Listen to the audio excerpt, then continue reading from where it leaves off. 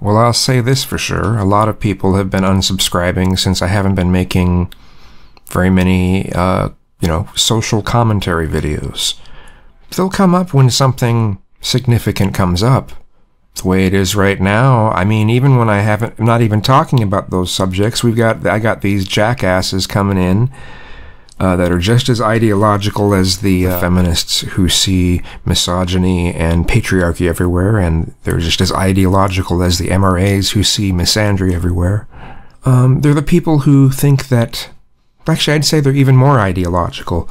They're the people who think that everything that mainstream media says is a lie, and everything that some crazed person says on some small website, or anything that Alex Jones says must be true.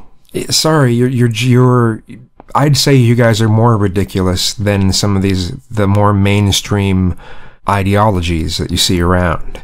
See, because once you start to say that, oh, well, nothing is valid unless I feel it's valid, then I mean, you start going into the people, the earth is flat, and nothing that we've come to a realization of that's allowed us to progress as we have technologically, as a culture, the whole thing, everything that's allowed us to progress in any way, you want to just toss away because, well, I don't even know what the reason is. I don't even know why you're wanting to do it. MAGA? I don't know.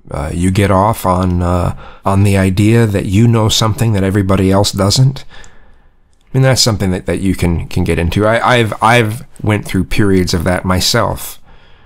You have this feeling like, oh, I know something that other people don't. And you can go around with this attitude like you're somehow more special because of what you know or think about. Right? I've went through that sort of thing. But it just grows tiresome. I mean, these people who spew this shit wouldn't care if something happened right in front of them. They'd still find some way to say that I mean, if a shooting happened right in front of them, they'd still say that it was staged or that it was, I understand being, questioning whether there's a possibility that there could be some sort of staging going on somewhere. Fine.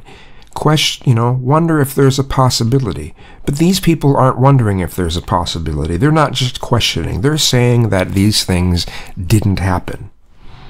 They've made a conclusion based off of almost no information at all. In fact, they've made a conclusion based off of the opposite information of what would lead them to have their beliefs. It's the belief first, and try to find everything you can to prove your belief. And that's not the scientific method. And no matter how much you jump up and down and say the word science, it doesn't make it science. Okay? There's a point when, it's no longer being a skeptic when you're questioning standard information that we've built so much of our technology and society upon. That's not being a skeptic. That's being an idiot. Okay, if there's some sort of a claim that's being made that's questionable, that's what you should be skeptical about. And these claims of, it's Sandy hoax, and Parkland shooting was a hoax, and that, yet people making those claims, those are the ones that you should be skeptical of. Not the other way around.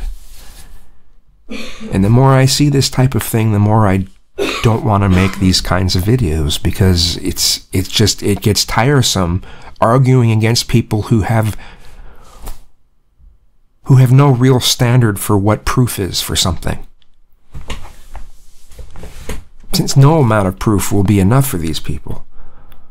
Okay, these aren't skeptics, these are idiots.